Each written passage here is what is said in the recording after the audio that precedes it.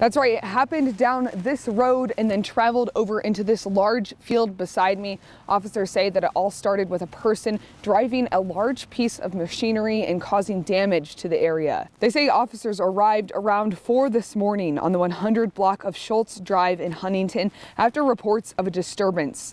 They say it led to a lengthy pursuit between a man driving what they call a backhoe style machine and officers in vehicles and on foot. I talked with Sergeant Brian Walker from the Indiana State Police. He tells me there was an exchange and gunfire which led to one officer from the Huntington Police Department being shot and sent to the hospital in serious condition, and the suspect was pronounced dead on the scene.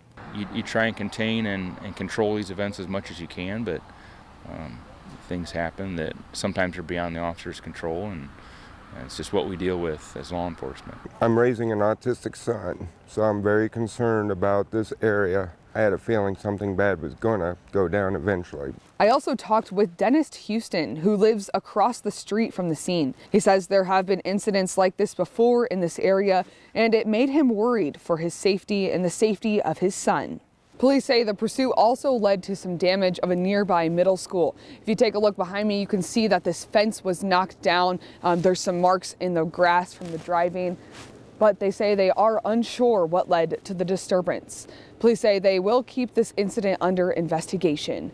For now, Carly Van Cleve, Fort Wayne's NBC.